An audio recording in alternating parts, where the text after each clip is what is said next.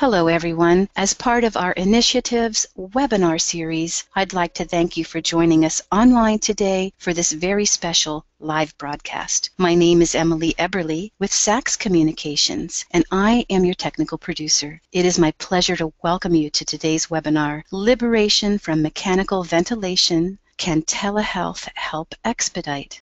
And now I'd like to introduce you to Michael Gentile, who is our moderator today. Mike Gentile is an associate in research at Duke University Medical Center in Durham, North Carolina. He has been involved with clinical practice, research, and teaching related to critical care medicine for nearly 3 decades. Mike is a fellow of the AARC and the ACCM. He has published numerous abstracts, manuscripts, and textbook chapters. Michael, welcome, and I'm so glad to be working with you for this special session, and we thank you for all of your support in moderating this important webinar for so many people around the world today. Are you ready to get started? Yes, Emily, thank you for that kind introduction. Good morning or afternoon to everyone, depending on your location. The title of today's webinar is Liberation from Mechanical Ventilation, Can Telehealth Help Expedite? We are very fortunate to have 2 extremely qualified speakers today presenting on a very important and timely topic. Our first speaker, John Davies, is a colleague of mine here at Duke University. John is a registered respiratory therapist and clinical research coordinator at Duke University Medical Center here in Durham, North Carolina. John's research interests are related to adult critical care. John is also the co-chair of the Mechanical Ventilation Simulation Committee for the American College of Chest Physicians. John has published on a number of papers in various journals and has presented at numerous medical conferences, both nationally and internationally. Our second speaker, Sean Valenta, is also a registered respiratory therapist. Sean is the director of telehealth at the Medical University of South Carolina, MUSC Health, in Charleston, South Carolina. Sean oversees the strategic initiatives and operations of MUSC's Health Center for Telehealth. In this position, he has managed the operations of telehealth services that range from ICU to home, including a 26 hospital telestroke network, and is one of the fastest growing school-based telehealth networks in the country. Sean has also worked collaboratively in statewide strategic planning and furthering the health of South Carolinians with telehealth technology through the formation of South Carolina Telehealth Alliance. The speakers have the following disclosures. John Davies has an advisory board to disclose, and Sean does not have any disclosures today. Very important is this educational activity is approved for 1 contact hour for nurses and respiratory therapists. At the end of this webinar, there will be a link, and this webinar is supported by a grant from Medtronic. So with all the introductions done, we'll now turn it over to our presenters. John, are you ready? I am. Thank you, Mike, for that kind introduction. Yeah, my name is John Davies. I do work at Duke University Medical Center. I'll be talking about the liberation from mechanical ventilation and what's currently available to us in most or all centers. Okay, so the learning objectives for today, I'm going to talk about the evidence relating to the use of spontaneous breathing trials, and then I'll also discuss the evidence and the role of automated weaning, and then I'll turn it over to Sean. He's going to talk about opportunities where telehealth can standardize and improve compliance of ventilator weaning protocols, and how telehealth can help disseminate current best practices for liberation from mechanical ventilation. So when we talk about liberation or weaning, we commonly use the term weaning.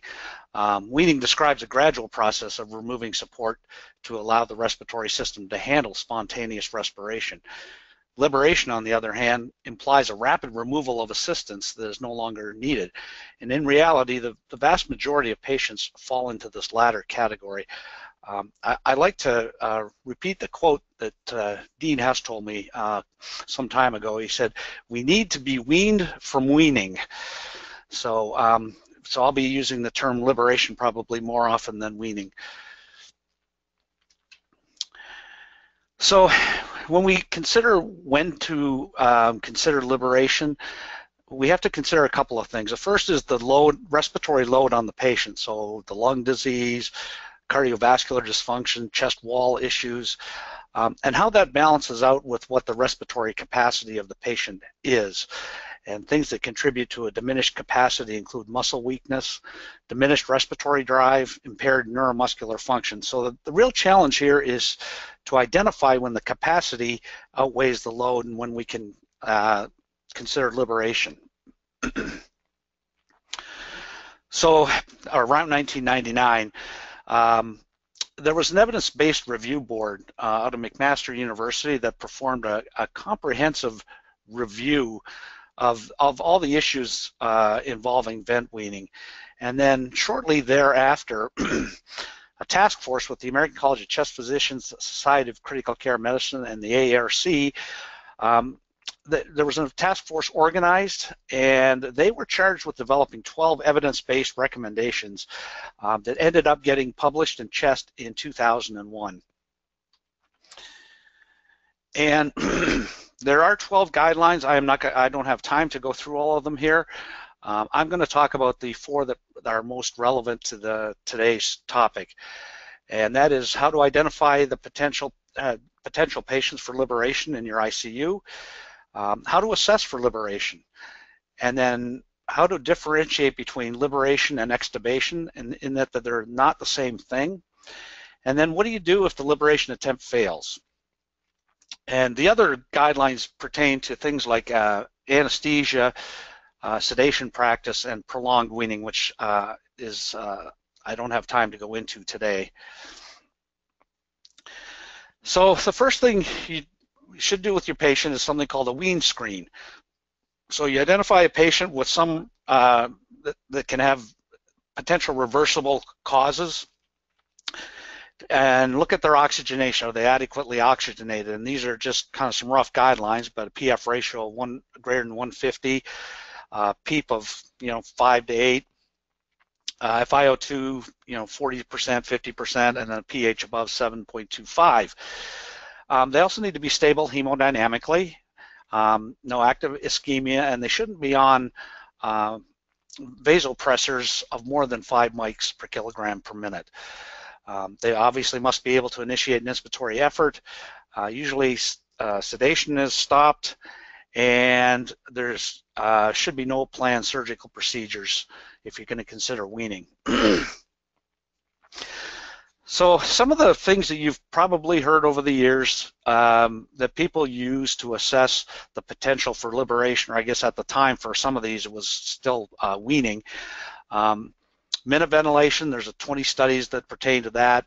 Negative inspiratory force maneuver, something called the CROP index, respiratory rate, tidal volume, rapid shallow breathing index, core, and then integrated weaning index. So there's, and you can see the CROP, core, and integrated weaning index down at the bottom. They tend to incorporate compliance and oxygenation amongst some other things. But these parameters are probably better at determining the cause of respiratory failure than predicting successful liberation.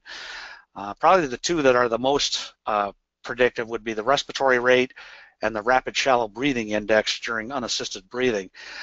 These parameters are more predictive in the populations as opposed to individuals, so they're not really recommended to be used routinely by themselves. So if the wean screen is passed, what do you do? According to the guidelines, the next thing you should do is assess whether or not the patient can continue on spontaneous breathing for formal tests. So an initial brief period of spontaneous breathing can be used to assess the capability of continuing on with a formal spontaneous breathing trial. So, we talk about tolerance criteria. How do you know if the patient is failing, excuse me, or succeeding? And that involves close clinical observation during the screening phase. If the patients fail, you usually see it fairly rapidly. You see muscle fatigue, so paradoxical movement, hemodynamic instability, their heart rate goes up, blood pressure probably would go up, discomfort, they just look uncomfortable, they may be diaphoretic, and then obviously signs of worsening gas exchange. However, if the screen looks good, you proceed on to the formal spontaneous breathing trial of 30 minutes to 2 hours. And where did that come from? And this is a study from Andreas Esteban back in the mid-1990s, and he compared daily spontaneous breathing trials to IMV and pressure support weans, which were both being used at the time. And this was a prospective randomized controlled trial, a multi-center trial of 546 patients. And what they found, if you look at, this is the IMV line, and this is the probability of successful weaning here. This is IMV, this is pressure support, this is a once-a-day spontaneous breathing trial, and these are repeated spontaneous breathing trials. But they found that spontaneous breathing trials led to extubation more quickly, 3 times more quickly than IMV, and 2 times more quickly than pressure support.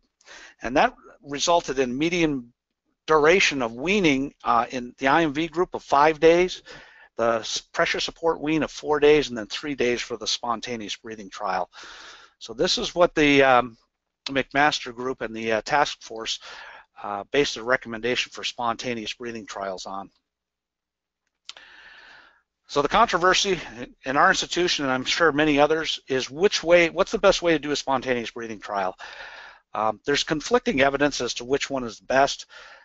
People use T-pieces, standalone CPAP, low levels of pressure support, automatic tube compensation. I'll talk about this a little bit later in my talk. There's more recent guidelines that actually recommend perhaps using low levels of pressure support as the best method, but the evidence is not real strong.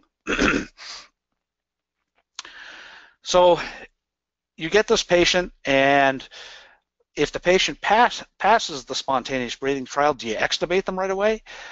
Well, you have to assess some other things, and that's usually where the multidisciplinary team comes together. The patient still needs to be assessed for, can they maintain airway patency? Have they got an adequate cough? What are their secretion amounts like? If they're having to be suctioned more than every 2 hours, chances are if you extubate them, they're going to require reintubation shortly after. Alertness is not necessarily a prerequisite. You know, these patients don't have to be sitting up in their bed, you know, doing the New York Times crossword to be extubated. You know, we sometimes talk about the Glasgow Coma Scale. It's a little difficult to calculate in intubated patients, and there's no standard definition of alertness. But I think if the above 3 things, if those conditions are met, if they have an adequate cough, they can protect their airway, and the secretions are not an issue, that chances are that it'll be a successful extubation. So then, what do you do if the spontaneous breathing trial is a failure? And the first thing, and these are again from the guidelines, the first thing is to search for reversible causes. Is there something that we haven't totally reversed that can be reversed for the next spontaneous breathing trial? And repeat the spontaneous breathing trial in 24 hours. And again, you're going to do your wean screen, make sure that they're clinically stable. In between spontaneous breathing trials, provide stable lung protective ventilation that is comfortable. There's few data that suggest that a gradual pressure support reduction or any type of other reduction, IMV for instance, actually reduces ventilator length of stay. It probably adds to ventilator length of stay, and it wastes resources and risks patient fatigue. So I think putting them back on a comfortable level and then trying them again the next day is the best way to go. And so there are some modes out there that will automatically wean the patient. I'm going to talk about the 2 most common ones. The first one is called adaptive support ventilation, available on the Hamilton ventilators.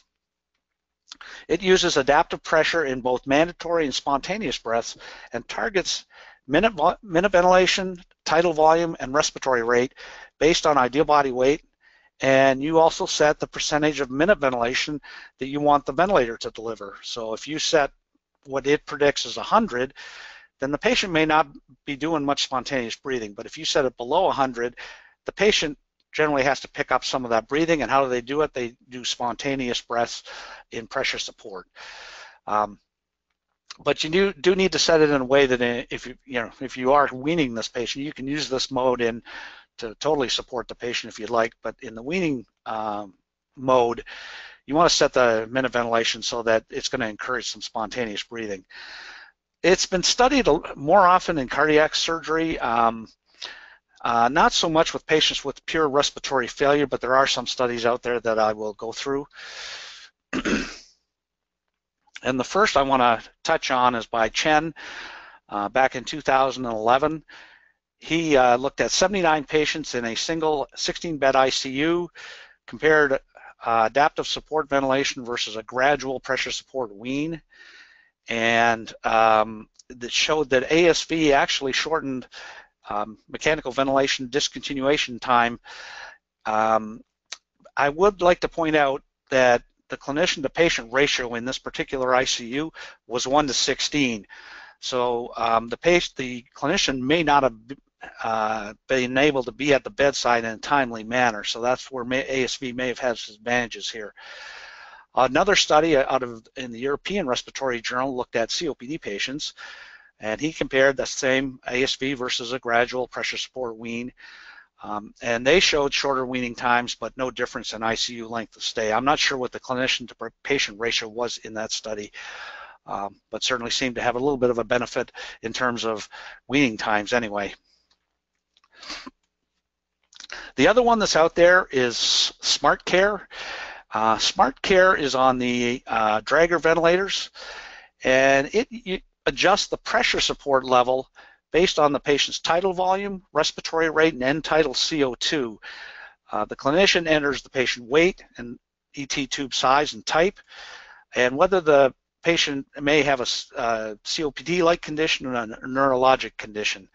And depending on what they input, it adjusts the algorithm to provide lung protective ventilation. And it generally adjusts the pressure support to maintain a tidal volume of greater than 300, a respiratory rate of greater than 12, and less than 30, and an end tidal CO2 of less than 55. So here's some of the literature on SmartCare. The first is done in 2006. It's a multi-center randomized controlled trial in 144 patients, SmartCare versus usual practice.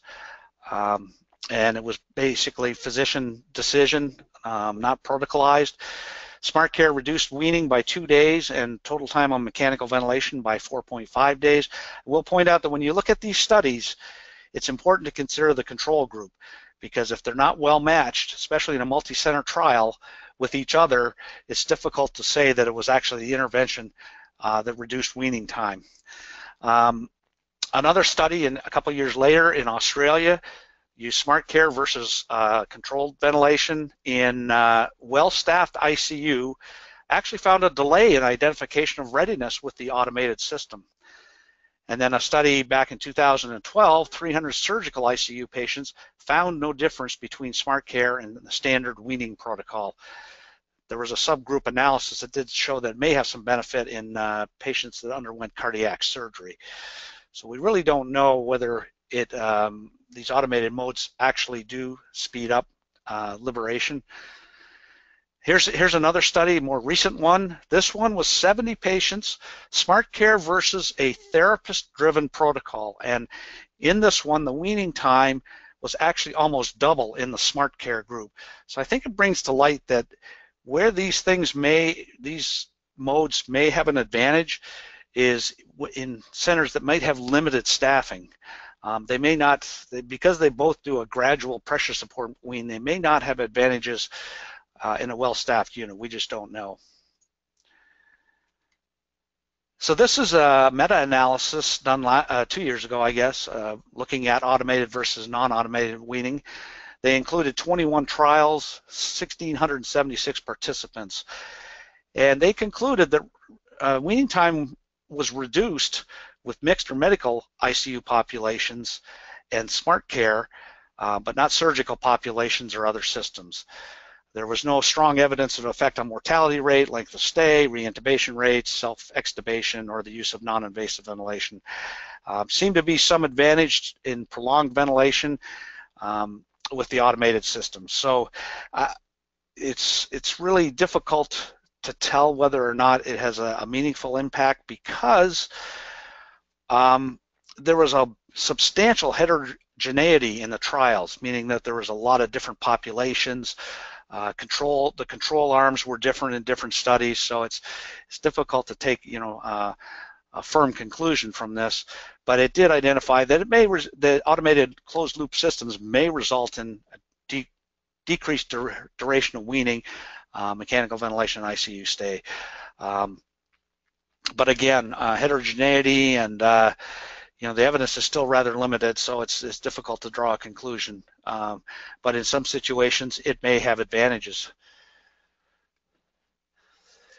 So I would say, to conclude with automated weaning, is that the role of closed loop systems is still uncertain.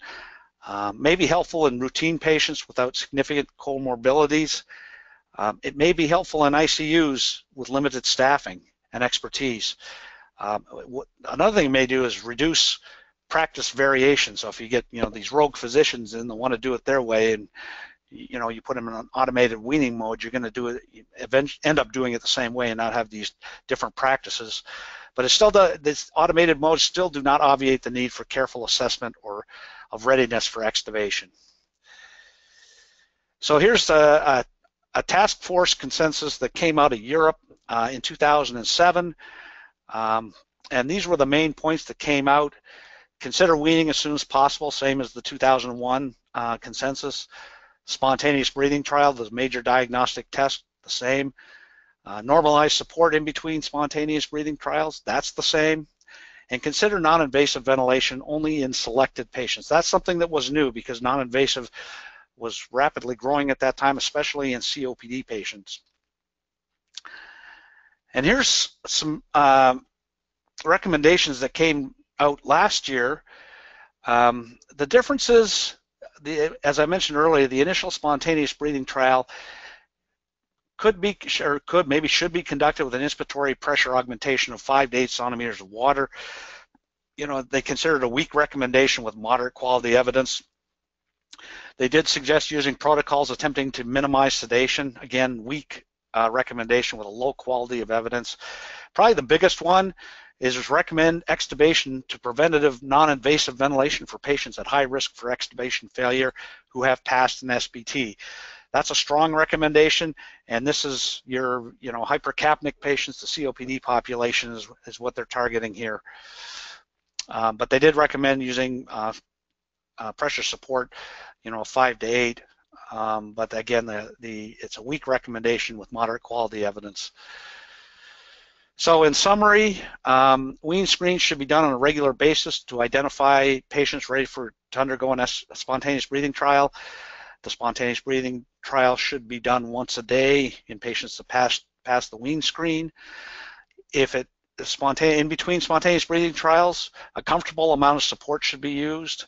And this, again, slow pressure support weans may actually delay extubation and waste clinician time.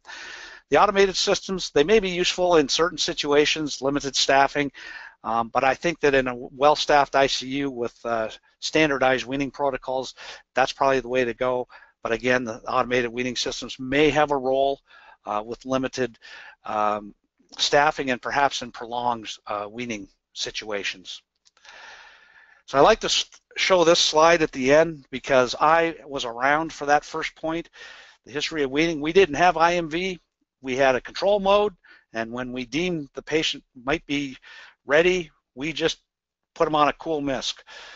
Then we had IMV. We had to build the H-frame because it was not synchronized, and we had to provide some method for the patient to breathe spontaneously. And then we had SIMV with a systematic reduction in ventilator rate. And then we had SIMV with pressure support. with the idea being we reduce the rate until the patient breathes spontaneously all the time. Then we had pressure support. Now we have those automated modes, pressure control, pressure support. We're not sure where their role is yet. And now, but with the spontaneous breathing trial being the gold standard, it's almost like we're back to square one. Just take them off and let them breathe spontaneously. So with that, I just would like to finish off by saying that, you know, I've kind of covered some tools that we have presently on our ventilators to hopefully expedite weaning. I'm going to turn this over to Sean. Sean's going to be talking about another potential tool that may have the ability to further expedite weaning, especially in areas where there may be limited staffing, and that's telehealth. So Sean, over to you, man. Thanks, John. I appreciate that for the informative overview of ventilator weaning and liberation. In this next section of the presentation, we will begin to examine how telehealth may be a new tool in a toolkit. And what we'll do is we'll identify opportunities where telehealth can standardize and improve compliance of ventilator weaning protocols, and we'll also describe how telehealth can help disseminate current best practices for liberation from mechanical ventilation. So I think at first it's important to understand really what telemedicine telehealth is. So telemedicine, kind of the textbook definition, is the use of medical information exchanged from one site to another via electronic communications to improve a patient's clinical health status. So really, you know, using technology to deliver healthcare over distance is kind of a general term. And we look at telehealth a little bit more broadly of that, so it's inclusive of telemedicine, but also includes using, you know, video conferencing, other, you know, electronic communication means for health research and also healthcare education. So I want to spend a little bit of time on this slide because really telehealth provides a very broad spectrum, you know, from anywhere from the home into the ICU. So if you look to the left, you know, we talk about, you know, healthcare now being able to be delivered into the home, you know, using smartphones, laptops. There's a huge thing going on, national trend with, you know, what's called direct-to-consumer telehealth. So examples of this is, you know, you could be a patient, you snap a picture of your red eye one morning and send it into your physician via your phone, and, you know, they can diagnose you with pink eye and call prescriptions into a local pharmacy, you know, if needed. So this is, you know, good use to handle simple conditions, and there's more use of this kind of evolving telehealth about how do we use this for chronic conditions as well. Shifting over is also kind of more into the home, is using telehealth for remote monitoring. There's been a lot of success with congestive heart failure patients, using telehealth remote monitoring for diabetic patients, helping control A1C levels. And now we're also seeing remote monitoring in-home in regards to COPD patients and how we can use that kind of tool to reduce readmissions back to the hospital. In the middle of the screen, you see a child there who's receiving school-based telehealth. So this offers, you know, children to be able to be in their schools, might have difficulty with access to care in their communities, specifically in rural and medically underserved communities. And with this, we can use telehealth technologies such as electronic stethoscopes to auscultate a child's lungs 100, 200 miles away, use other types of telehealth peripheral equipment to diagnose ear infections, and it's also been used to help control chronic diseases like asthma, and helping with mental health. ADHD is a big issue in schools today. One of the things we're using now is piloting Bluetooth-enabled inhalers. So with this, these Bluetooth inhalers actually send data on how often a rescue med might be used. And now we're starting to look at controller meds as well. So if you think about that, you know, you start seeing this data coming in and being collected, and you can start to prioritize, you know, how you're interacting with children. If you're seeing someone using the rescue med more often, you could then intervene in the home and kind of find out what's going on. Or if you find out that they're not using their controller med daily, you can intervene, find out what's going on. Did they not get a prescription fulfilled? Did they not understand how they're supposed to use their medication? Really helping, you know, control, you know, the population with this and be able to educate better of our patients. Shifting over, cart-based solution is kind of more what people traditionally think of or view as when they think of telehealth. You'll see these in hospitals, for example, of telestroke, being able to bring in an expert stroke specialist to a hospital to treat a patient with stroke symptoms, and within minutes being able to see a CT image sent through the cloud and being able to diagnose and properly recommend to the emergency medicine physician if they should give TPA or not. They're being deployed into physician practices, bringing specialty care into primary care settings, making sure that patients don't have to travel a couple hours to see specialists in the more urban settings. And also now a new thing of more putting them into skilled nursing facilities and jails, helping avoid readmissions, avoidable readmissions into the emergency room or into the hospitals. And then finally, which we're going to talk a little bit more today about, is tele-ICU, the more in a more robust setting. So first, telehealth is a new idea. Not really. This is Science and Invention magazine. This is back in 1925. The editor kind of made this illustration called what he called the radio doctor.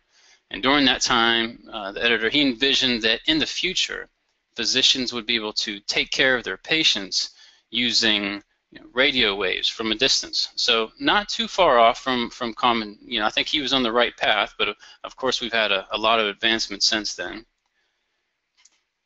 So to give a little bit of background and history of telemedicine and telehealth, there's all kinds of different points in history that you can actually look to. I just pulled out a couple that I think provide a little bit more significance.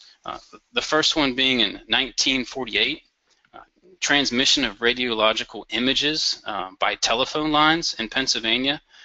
This was actually the first example of an electronic medical record transfer. This was done just between 2 points about 24 miles away. In 1959, two-way interactive television was used to transmit neurological examination in Nebraska.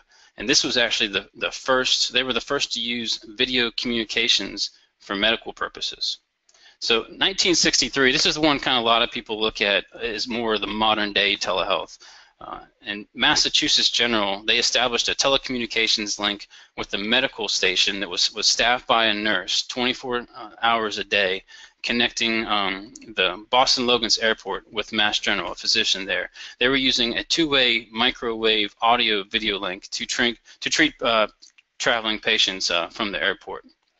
But it wasn't until the 1960s and 1970s where you really started to see telehealth expand, and that was because NASA got behind it. They put a lot of funds behind researching telehealth, because they were, if you think about it, they were sending astronauts into space. There was a lot of stuff going on with NASA at that time, and they were really interested in how they could remotely monitor their astronauts in space, of just collecting data on heart rate and different things like that.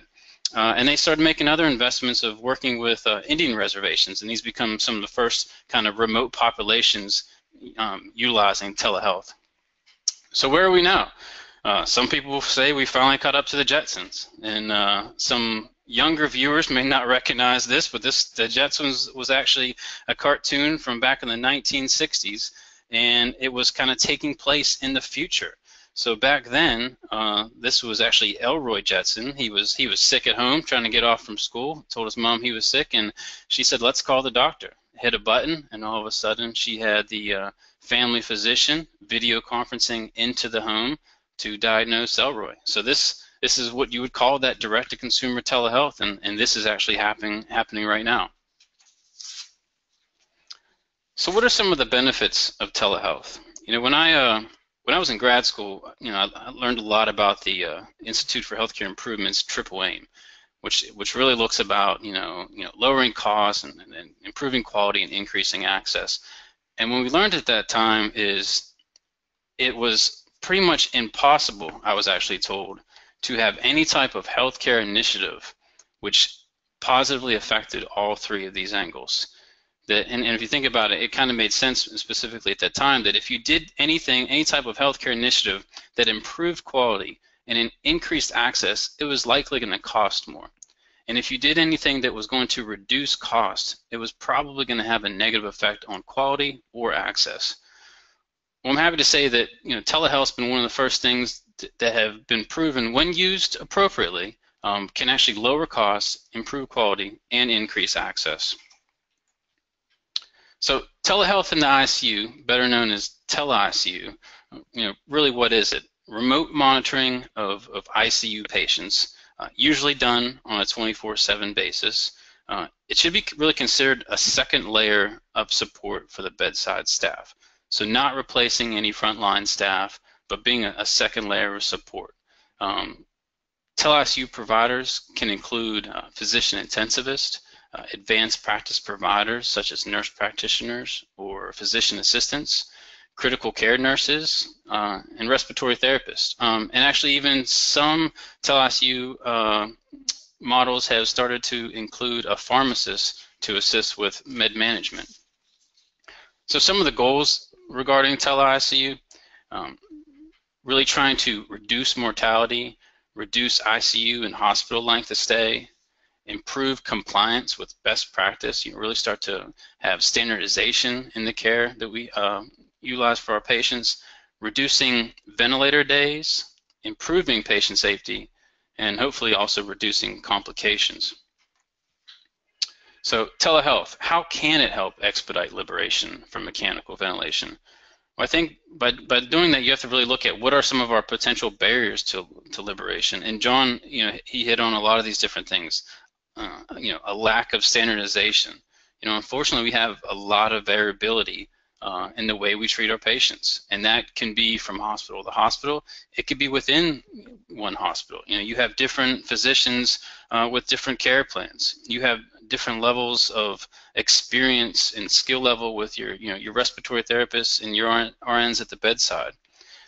Poor adherence to best practice. How often have you heard that once something is proven to be evidence-based best practice, that it may take 10 to up to 15 years of a delay before that is completely applied, as commonplace, throughout our country. And physician availability. You heard John talk about, direct observation, and I even mentioned about, RT clinician to patient ratios of 1 to 16. To be able to have people, directly observing patients as they're weaning and preparing for extubation can be a huge thing. And how many of your organizations will not extubate after, quote unquote, after hours? You have someone that starts on an event, you hope to maybe extubate them by that afternoon, and you try one last time at 3 or 4 p.m. and it doesn't work. They were probably pretty close, and they say, we'll try again in the morning. And unfortunately, we should be making sure that we're doing these things on a 24/7 basis. So we'll take a little bit deeper dive into tele-ICU and how that's operated. So it's, tele-ICU really looks at a continuous access to patient-level data for intervention and real-time emergency management. And to understand really what that is, it provides continuous vital sign monitoring and EMR feed. So providers in the operations center have actually a live feed of vital signs, and they have access to the electronic health record at that specific hospital. And this provides the healthcare providers within the operations center to see labs, see images of CT scans, chest x-rays, and have the ability to enter orders and also complete clinical documentation. In addition to that, the providers have the ability to connect to the partnering hospital with two-way audio and visual communications. So, they can call the physician, from the operations center into the room, and they can say, hey, meet me in room 2. And it could be to take another second look at a patient. They have maybe a question. They want to have a consult. Maybe it's a physician who wants to consult with a physician in the operations center. It could be as simple as it's at nighttime and a family member really wants to talk to a doctor, and there's no one around. From that all the way to as high as being able to run a cardiac arrest. Most tele-ICU operations have set up in the room where you have an emergency button where if someone goes into a code, you can actually hit that button, and within less than a minute, a physician is able to camera into that room, find out is there any physician in the room, Not, they'll take over and run the code until a physician can get there. Sometimes they can collaborate often where, they can be that extra eyes running a code while maybe the second physician who gets there needs to put in some type of central line or something like that. So we'll look at a couple recent studies on tele-ICU care, and the first study was one that kind of used a combination of tele-ICU but also structured ventilator rounds. This was a study with 11 hospitals. The ICU size ranged anywhere from 8 to 28 bed units, and they really wanted to focus on best practice adherence to low tidal volume, ventilator duration ratio, really how long they're on the vent and trying to get them off quicker, and ICU mortality ratio. So what they did in regards to what the intervention focused on was they developed ventilator round checklists that create a structured process, had an assessment of low tidal volume ventilation, making sure that you're really using predicted body weight and appropriately setting your tidal volume, and making sure you had daily structured assessment of extubation, which included looking at ABGs, secretion productions, your sedation levels, like I mentioned, appropriately set tidal volumes, and your PF ratios. And the results showed that for this study, there was actually an improved adherence to low tidal volume strategy. The patients were actually able to get off of the vents quicker, so their ventilator duration ratio actually reduced by 16%. One of the significant things, but actually not surprising, is there was an extremely wide variability of care between all the hospitals of how they treated their patients. And unfortunately, no statistical significance change of ICU length of stay nor hospital mortality with this study. Second, we'll look at actually the largest, or one of the largest tele-ICU studies done to date. This included over 100,000 adult patients spanning 56 ICUs and 32 hospitals. And they really focused on the large things of mortality and length of stay. So the interventions that they put in place were improved adherence to ICU best practices. Think about it in regards to ventilator bundles. How often have we worked on different initiatives to improve your ventilator bundles and your compliance with that? And usually when you dedicate time to that, you get some high, 95% or greater, hopefully 100% compliance. And then often priorities shift to another initiative, and then usually you start to see compliance lag. Tele-ICUs have had a lot of success with making sure that there's some good best practice adherence to these best practices, and you often see 98 to 100% compliance with a lot of those pieces. Reduced response times to alarms, and also they encourage the use of performance data, specifically using Apache scoring data. So the results of this were very significant. So actually, they were able to decrease ICU length of stay by 20%, decrease hospital length of stay by 15%, ICU survival actually increased 26%, and hospital survival increased 16%. So think about it, they were getting patients out of the ICU quicker, they were getting patients out of the hospital quicker, and more people were surviving, more people were living because of it. So some of the tele-ICU opportunities that are available, one of the biggest opportunities I think where telehealth can have an impact is patient safety and quality improvement. How do we improve compliance and really reduce variability of care? Multidisciplinary peer-to-peer education. We're doing this with our tele-ICU program of collaborating between partnering hospitals. And it's not just at the physician level, and that's involved, but it's also from a nurse to nurse. A nurse in the operations center connecting with maybe a rural hospital or a community hospital, where maybe the community hospital nurse might not want to have to call a physician at night. They just have a question they want to ask about a specific patient.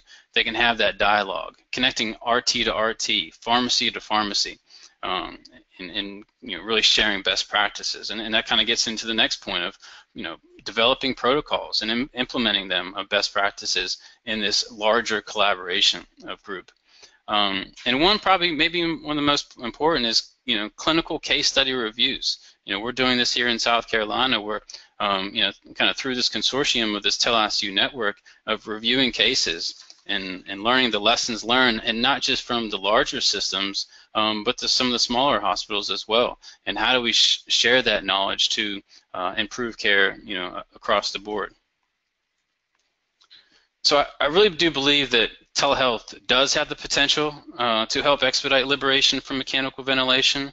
I think when you look at standardization and care plans, awakening trials, the formal assessments, the wean screens that John talked about, and making sure spontaneous breathing trials are completed and appropriately evaluated, it could be a helpful tool. I think it could be a helpful tool in disseminating best practice, making sure it's not just coming to that academic medical center, but once things are you start to see them in evidence-based medicine and you start seeing the literature out there, how do we disseminate that better to maybe more local, smaller community hospitals? And having availability, we talked about that, direct observation during screening, having the ability to be able to camera in, and have maybe a therapist who might be putting on a lot of different patients on different trials and can't be watching every one, but to have that second layer, being able to say, you know what, bed 2 looks like they're not doing good. Let's maybe take them off, or be able to communicate that and be able to see things, because let's face it, respiratory therapists don't always have time to be able to put them on a trial and sit there and watch the whole time, because they've got maybe 6 to 8 or even more patients that need to be put on trials. And really, extubating as soon as that patient passes criteria. So if you have the ability, no matter what time of day it is, whether it's 10 in the morning or 10 at night, if the patient's ready, we should be extubating as soon as possible. And finally, and I think it's important to note that a full tele-ICU model, it might not be feasible for all organizations, but even in the absence of a formal tele-ICU program, having the ability to remotely view the ventilator and having direct observation of the spontaneous breathing trial could lead to similar, improved patient outcomes. And that concludes my portion of the presentation. And at this time, we'll open it up for questions, and I'll pass the controls back over to our moderator, Michael. Well, thank you both, John and Sean, for excellent presentations. We've gotten a whole bunch of great questions in here, and we'll get to them in a minute. All right, some very important housekeeping items here.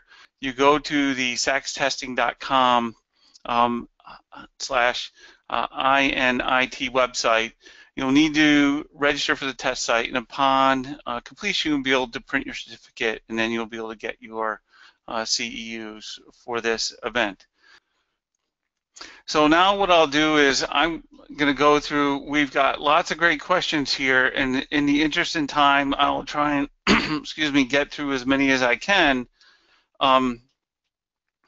And so some of these both go back and forth to John and also to Sean, and we'll ask them.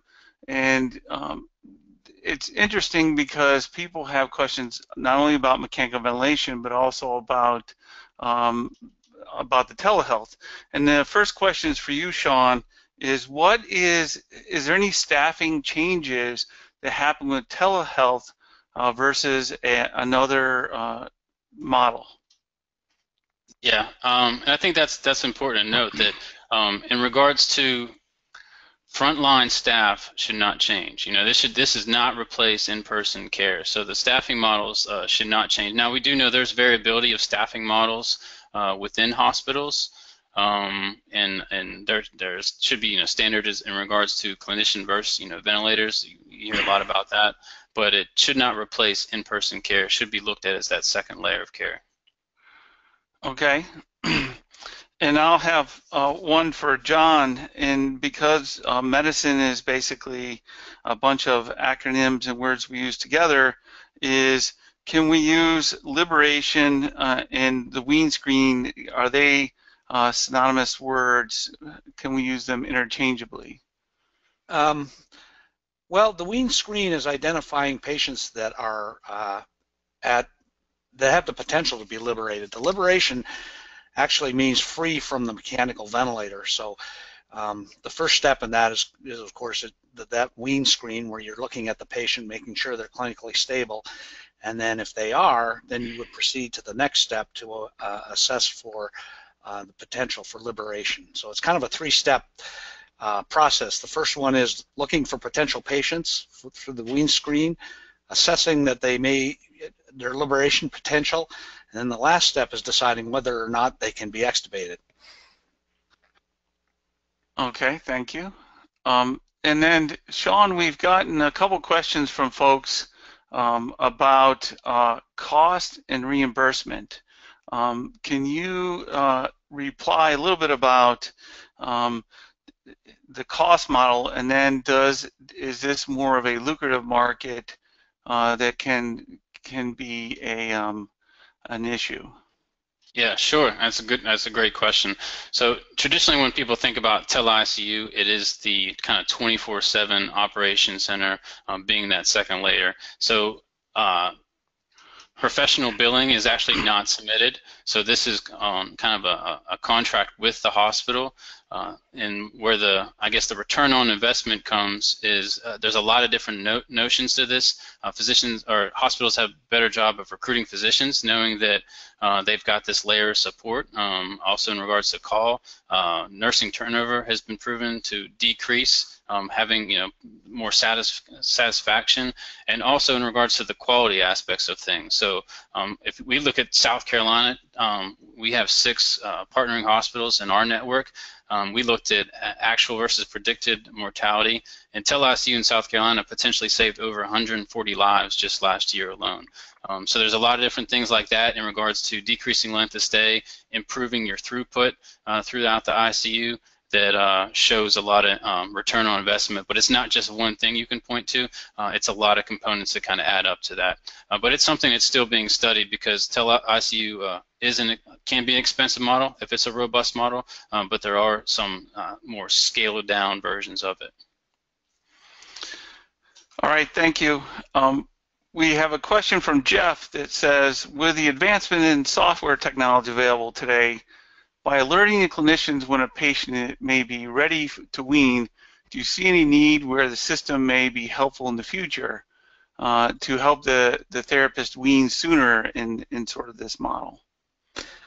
The automated modes, the SmartCare actually will let the clinician know that it considers the patient ready for a spontaneous breathing trial, and I believe now it can automatically do the spontaneous breathing trial. If you, I think you have to click on to do that. We don't have that ventilator, so I'm not sure, but I know it weans it down, and it'll at least let the clinician know. The problem is that the way it weans it down is that the slow pressure support wean. So there is no technology right now that will go from a preset amount, pressure support of 14, and then look for liberation potential at present. That could be something that would happen in the future. The closest is the SmartCare, where it actually will do take you down, alert the clinician, and maybe do a spontaneous breathing trial automatically. Doing the spontaneous breathing trial automatically without the clinician present makes me a little nervous, because I like to see my patients when they're breathing spontaneously and see how they look, because they'll usually let you know, long before they, blood gases or some of the hemodynamics, just by looking at them. So we're not there. To get to the question, we're not there. We're kind of halfway there. Okay, thank you. So, Sean, a question is from Chris. Are laboratory results and other EMR data pushed to the telehealth proactively, or do they typically just have access to the EMR in a remote center, meaning they're getting alerts and things? Yeah, so they have access within their remote center, but it's kind of organized through a platform, so it's not like they have to kind of go into 20 different EMRs. They have access to be able to get into the different EMRs, but it's the software, they have more intelligent software that helps coordinate that information and lab work, and it also helps intelligent software that really shows where the physician, they're not going to be just looking at 80 patients on the screen. There might be all that information and data streaming, but there's color-coded indicators to really show that, hey, these 7 or 8 patients are really doing really bad. Those are the ones we're going to pay a lot more attention, just like you would in person. In your ICU, you always know when you get shift report, this is the patient that's not doing so well. It's a very similar fashion in the tele-ICU operations center. Okay, thank you. Another question for Sean from Christine is, do you see telehealth becoming an option for HME, DME companies with RTs? Absolutely, potentially. I think there's a lot of stuff in regards to getting into the home. We've talked about things with, look at the pediatric population of patients that get on vents and stay within the hospital system, but probably could be discharged on a home vent, and having connections with home care, but making sure that a respiratory therapist is doing daily checks using video conferencing technology to assess the patients. And we talked about like COPD patients. There's a huge opportunity of I think the future of respiratory therapy is really it's not just doing nebs and everything else. It's our expertise. It's our knowledge of the respiratory system, and how we can use that knowledge and leverage the technology to take better care of our patients.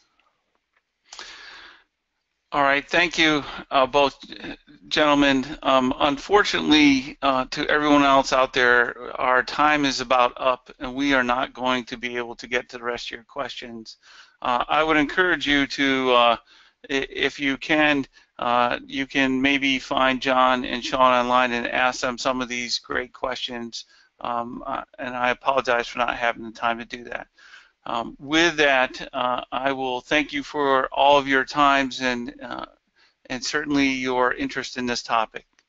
Well, excellent discussion today. I'd like to thank you very much for your time, both John and Sean, and as well to you, Michael, for being our moderator today. It has been such a pleasure working with you, and I'd like to thank each and every one of you, our guests in the live audience today, and as well those of you in a future time who are attending this recorded session. We thank you for your time and your thoughtful attention. And this does now conclude our session for today.